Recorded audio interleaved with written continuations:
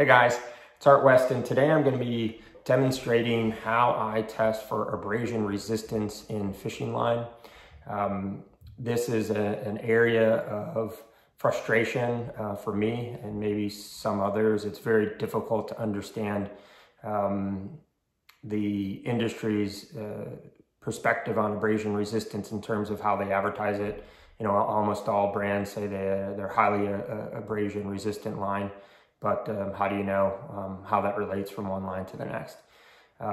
You typically hear information around that fluorocarbon is the most resistant because it's the densest of materials. You tend to hear that Braid has poor abrasion resistance, but most people don't know what that actually means relative to, let's say, monofilament in a practical way. Is it half as resistant? Is it, you know, only 20% worse? What is it?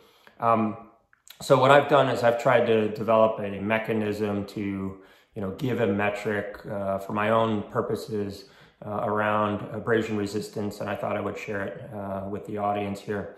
So what I've done is I've repurposed a spooling machine that allows you to put line on and take line off of your reels.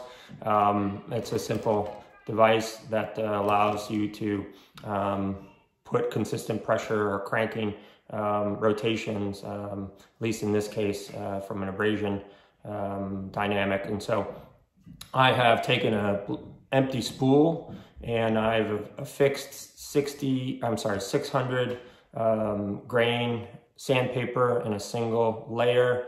I have tightened it down. There's a little waviness to this, but the center spool is stable. These just bend a lot, and under the kind of crank on the side, I want to make sure that that stays affixed.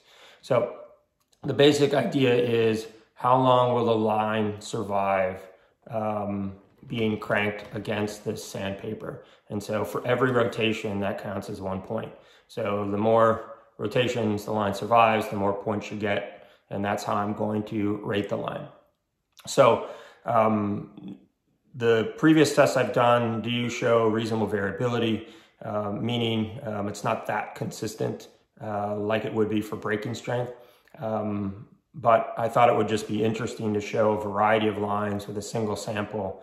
And I can do follow-up videos that will confirm, right, the abrasion resistance in multiple samples for any given line.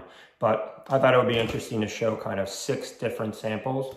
And what I've done is I've got all 6 set up on a 3-pound weight. They're all of the same length. They all have a loop on the end.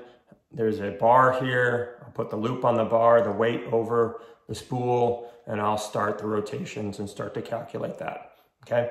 To kind of help everyone out, I have produced this little table.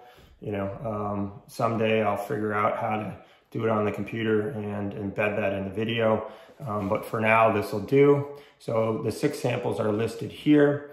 I did use Braid 80-pound threadlock Seaguar line, mostly because it had the same diameter as the rest of the line, and that it's just interesting to understand the breaking strength of Braid relative to fluorocarbon, relative to mono, and otherwise, okay? So I'll put this back a little bit so I can read it and then kind of go over it with everyone. So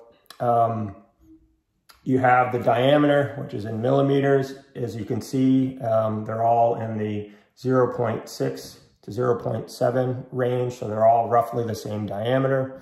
The breaking strengths, aside from the 80-pound, which breaks at 110 pounds, the rest of the lines all break between 47 pounds and about 51, 52 pounds. They're all fairly close knit into that 50-pound line class perspective. And then we have what I call stretch. This is having put all of the samples on a digital force gauge and have used a sample of 44 inches long. This is how far the line stretched under 40 pounds of pressure. So they all had the same force.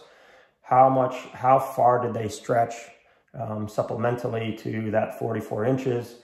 And you see a really interesting distribution here. Everyone probably is aware that Braided Line has low stretch. And so in this case, that 80-pound line stretched just about an inch. But when you look at the fluorocarbon, it stretched 5.5 inches, which is the most extreme of the 6 samples. And the remaining 4, which are a combination of monofilament and copolymer monofilaments, right, they are all around 2.75 to 3, which is roughly half of the stretch of the fluorocarbon. So that's something I didn't actually anticipate, that the fluorocarbon stretch would be basically double, right, of the other one. So that's something fine. That's an interesting thing as preparing for this test that I've uncovered. So I thought I would note that. The last column, this is where I'll fill in the number of rotations that the line survives. So let's go ahead and do that. I'll do it in the order of this, and then I'll write down, and then I'll show this table at the end of the video. So the first one's going to be the braided line, the 80-pound thread lock. It's a 16-strand material. It's a great line from a braided line perspective. It's my favorite, or one of my favorites. I also like the Power Pro Hollow Ace. All right, so I've got this now set. I already know what's going to happen in all likelihood. It's not going to fare very well, but this is a time to kind of place your bets on how many rotations with a 3-pound weight can line that breaks at 110 pounds sustain. So let's try it out. One. It's already broken. So I barely made it 1 rotation. I'm picking up the weight just for those concerned about my floor. The weight drops on the pad first, but again, 1 rotation is not great from an abrasion perspective, as you'll see with the other lines. It's actually quite concerning if you fish around structure that's not soft structure. You know, sometimes wooded situations where there's logs and things like that, the braid does okay because the wood can kind of soften up, but rocks, it's going to have a really hard time. Okay, so let's go to the next one, which is the 40-pound Seaguar Flourocarbon. Get it set up here. For this one, since it'll survive a little longer, I'll try to make sure I minimize the swing of the weight. I'm not trying to influence it in any way. I'm just trying to keep the sway down. So here goes the 40-pound Seaguar Flourocarbon Premier. 1, 2, 3, 4, 5. So, well, compared to the braid, right, you are 5 times better off with fluorocarbon.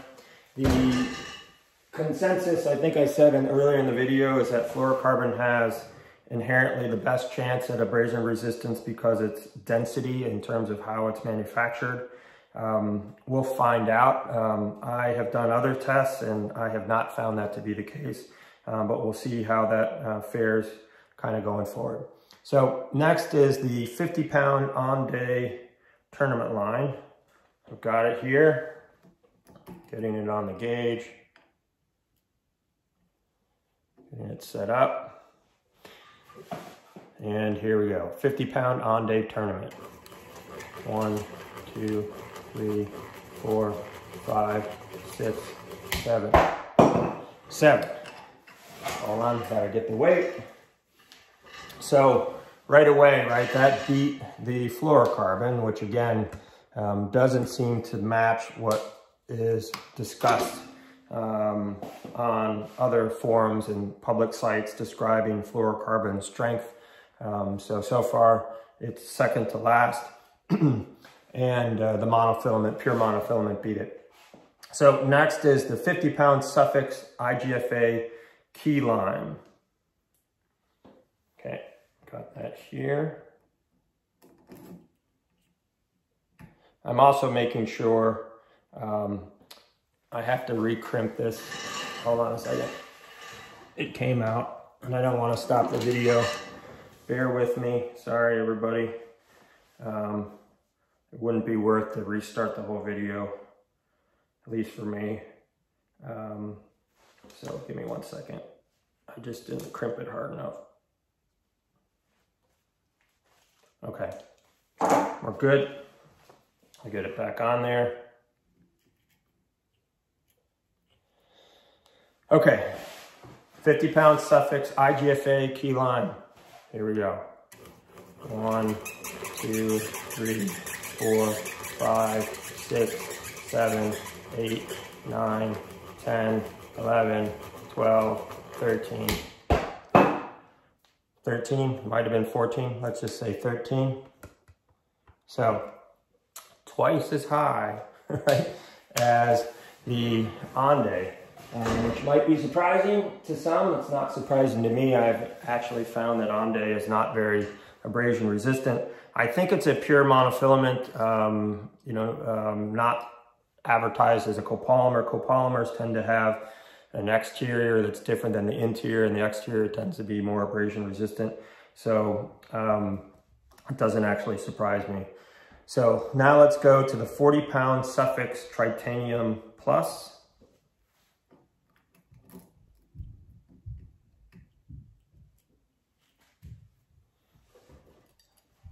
Okay. Ready? 1, 2, 3, 4, 5, 6, 7, 8, 9, 10, 11, 12, 13, 14, 15. 15. So that doesn't surprise me either. It's done quite well on other abrasion testing samples that I've done in the past. So it is now the leader, and we've got one left, which is the 50-pound Momoy High Catch IGFA. See if it can beat the 15. 1, 2, 3, 4, 5, 6, 7, 8, 9, 10, 11, 12, 13, 14, 15. 15 as well. So it tied the Suffix Tritanium Plus. And I've got the table kind of updated here. So that's pretty interesting results that might surprise people with both the fluorocarbon stretch and the fluorocarbon's inherent abrasion weakness. Of course, it might surprise people that the 80-pound braid that has 110-pound breaking strength only survives one turn of the abrasion test, and that we've got the copolymer with the Suffix Tritanium Plus that survived 15 cranks, and the Momai tied it as well. I've done other tests with the Momai at the 130-pound, and it outlasted the Tritanium Plus. So I think those two are just highly competitive with each other. The only issue with the Tritanium is that if you're interested in adhering to IGFA line class records, it does have variability from spool to spool and intra-spool. So, just caution there. I am, if I were to use a line for IGFA purposes in the 50-pound class, I would probably choose the Momai based on my testing and its consistency, and the fact that at worst case it ties for #1 in abrasion resistance. So anyway, hope you guys enjoyed that. Thank you guys.